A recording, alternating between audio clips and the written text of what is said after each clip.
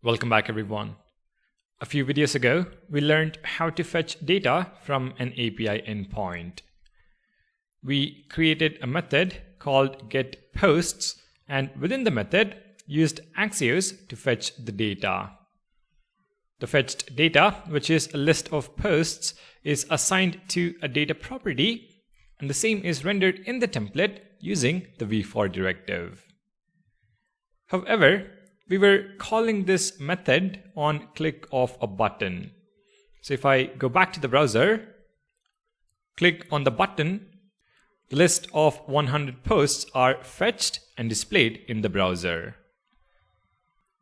In this video, what we want to do is fetch this list on page load and not on a button click. Now to achieve that, we are going to use a lifecycle method we learned in the previous video. So back in VS Code, in the post list component, we're going to hook into the create lifecycle method. So after specifying the component name, add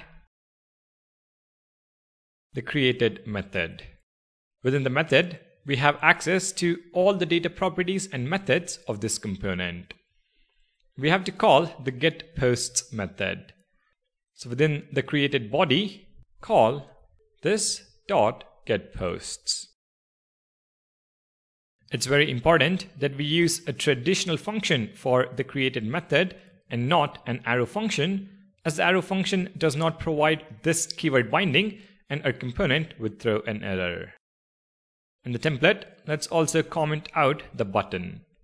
If we now save the file and head back to the browser, refresh, and you can see that the list of posts are fetched and displayed as soon as the page is loaded in the browser.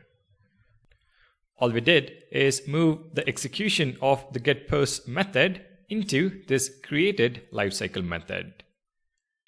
Loading data on page load is a very common scenario in web applications, so I wanted to ensure you understand how to do that. Alright then. Thank you guys for watching. Don't forget to subscribe, and I'll see you guys in the next video.